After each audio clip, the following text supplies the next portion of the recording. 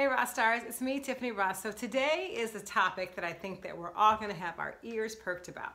And it is, how do you deal with getting older? You know, most of us when we're younger, we spend all this time trying to get older, and when we're older, we spend all this time trying to look younger. So where is the sweet spot? Where is that magic where we say, you know what? I'm just great right now.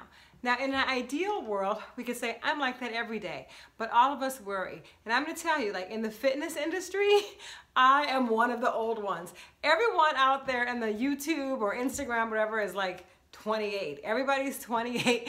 They're not moms as often as they are, you know, trying to slap a career and a job and keep their body in shape and stay competitive with all these little young, you know, active people. For me, you know, I'm more of a mature state, which we won't even get into age because I think it's just a number, but it is really a state of mind that I want to talk about. And what makes us feel insecure is when we are competing. That's right. What makes us feel like we're never enough or that we're getting too old or we're not old enough is that we're constantly in this state of a competitive mind. We must change that. We must change our competitive minds to a creative mind. That's right. When you change from competition to creation, you actually grow in every moment. You actually are getting younger every day because your brain is firing new synapses. You're finding creative new ways to work out, creative new ways to dress your face, creative new ways to think about life. This is what aging is. Being creative about life and learning how to be spectacular in every moment. Learning how to roll with the punches and realize that you don't have to stay down, that you can get back up. It takes maturity to learn these lessons. And this is the space that I want you guys to be in for not only for this challenge, but for the rest of your life. Whenever you feel that you're not enough, that you're overweight, that you're too old, that you're not smart enough, that you're a has-been in any business, I want you to say, stop competing. There is no competition over there. It doesn't matter how young the next person is, how much older the next person is than you, if they have more wrinkles than you, if they have a bigger stomach than you. The only thing that matters is that you feel that you are great. Greatness cannot be denied.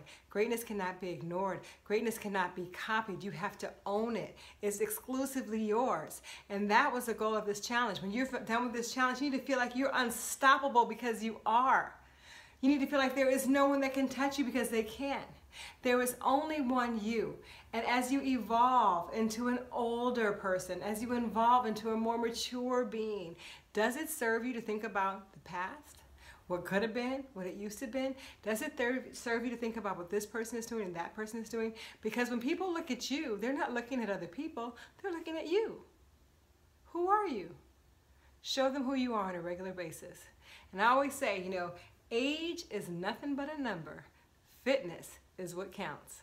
So remember that as you guys think about aging, as long as you can keep your body agile, you're jumping, you're being creative, you're constantly flipping over those synapses, getting new cellular structures, and you're getting better. That's right. It is better with time. So that's my tip of the day, and I hope that you guys all take it to heart because it's real. This is about real life and reality. Do not compete. That's it. Do not compete. Create.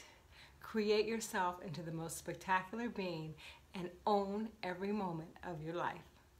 That is my tip of the day, and remember, we're better together. Love you.